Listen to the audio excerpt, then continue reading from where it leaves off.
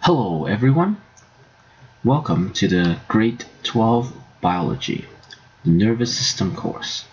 Today, I am going to talk about neurons.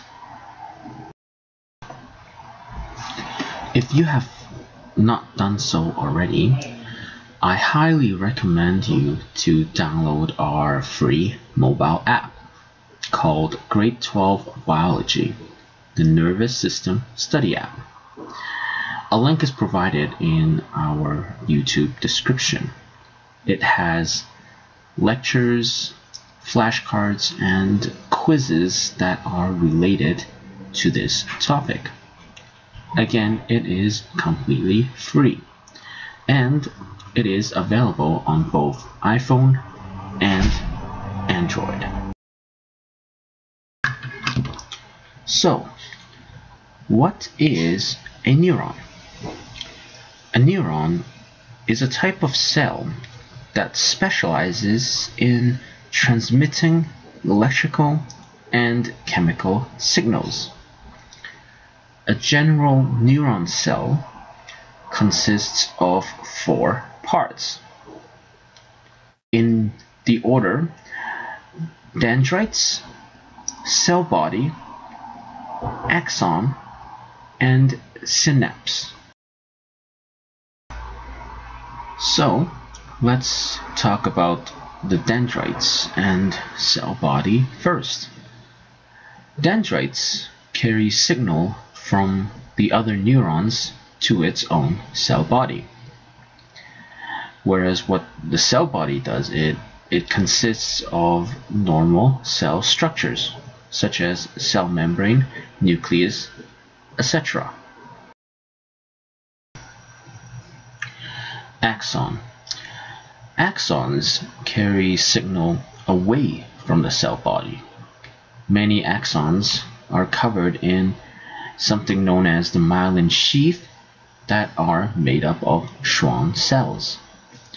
In between of the Schwann cells of the myelin sheath lies the nodes of Ranvier. Signals propagate through the axon by jumping from the node of Ranvier's within the axon. Synapse. At the end of the axon lies the synapse, the end of the neuron. In the synapse, calcium ions stimulates neurotransmitters vesicles, and these neurotransmitters binds on the postsynaptic membrane. This binding causes the attached dendrite on another neuron to depolarize. So, the general function of neurons is to send signals from one part of the body to another part. What they use is something called a action potential. When the neuron is not propagating signals, the neuron is usually at a resting potential of minus 70 millivolts. During the period of resting potential, there will be greater concentration of potassium ions than sodium ions within the neuron.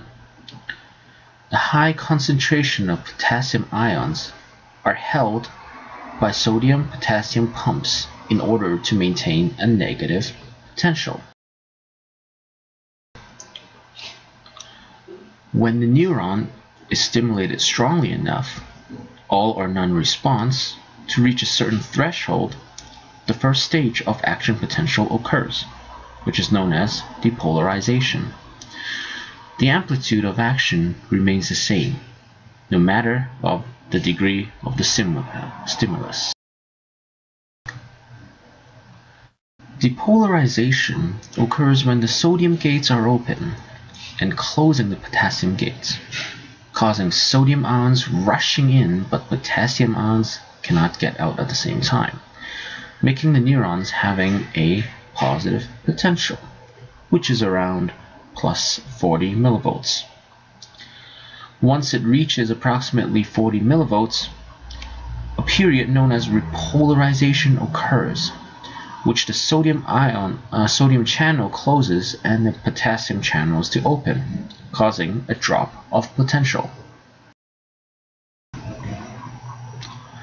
After repolarization, potassium gates started to close, making the overall potential hyperpolarized. This means that the potential is more negative than the resting potential, usually around -80 millivolts. After hyperpolarization, sodium and potassium gates would then be open, putting the neuron back to resting potential. Action potential cannot initiate without the neuron back in resting potential first. This concludes our lecture. Thank you for your listening. Remember, like us or subscribe to our channel for more updates on our lecture materials. Also, download our free app for your iPhone or Android if you have not already done so, for flashcards and quizzes that are related to this lecture.